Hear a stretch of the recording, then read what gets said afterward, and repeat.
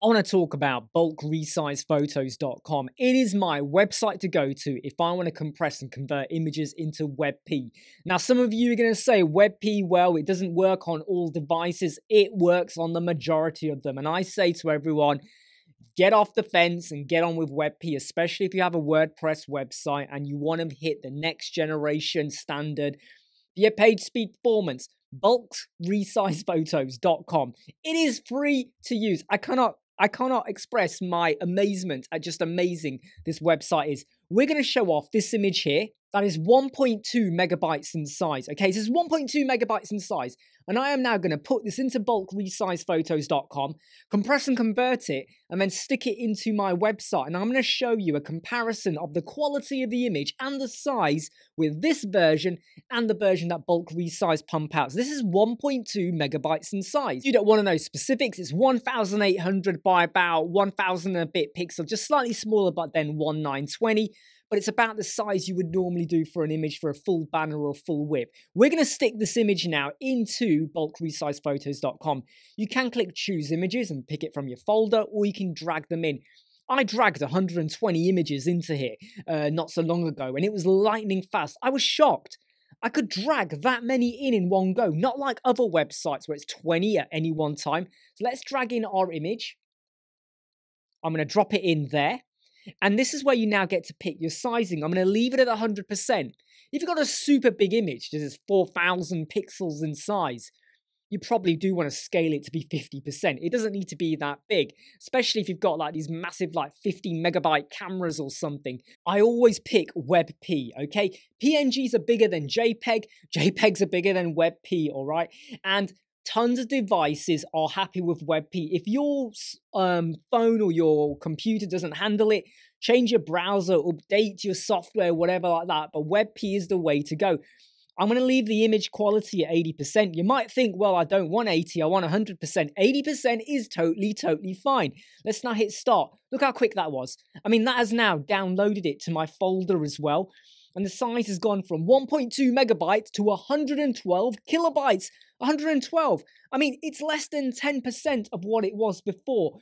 And like I said, it downloaded it to my folder. So rather than me having to click download, it's already done it for me. Remember when I said 120 images? It downloaded it for me without me having to even think about it. This is super good. Let's now go over to a WordPress website, Elementor. That's what I'm using as a page builder, and I'm now going to stick in both images. Let me show you them in the WordPress media library. Here's the old image, 1.2. I know it says 1 megabyte, but it's 1.2.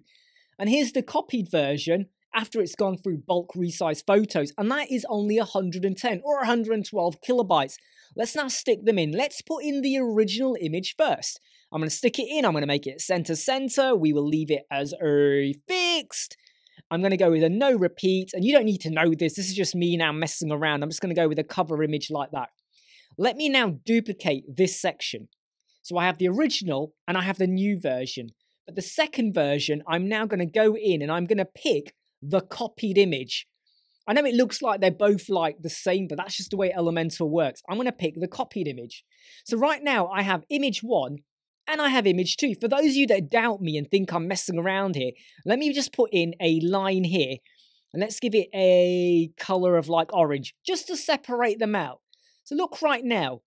Can you see any difference in the quality of those images? Come on, be honest. The top image above the orange line is the original 1.2 megabyte. The one below is 1/10. It's less than 10% of the original size. Can you see any difference? I mean, look, just look at the wording there. Can you really see any drop in quality from what we're doing there? What about my face? Look at that. My wonderful teeth. I mean, come on, look. And I've picked an image that's got a little bit of detail inside of it.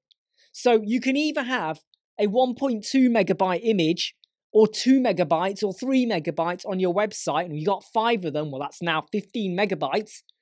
Or you can condense them down to 15, 10% of the size. This can make a big difference on your page speed performance, okay? And I strongly recommend that you use bulkresizephotos.com. It's free, it's easy, it's simple.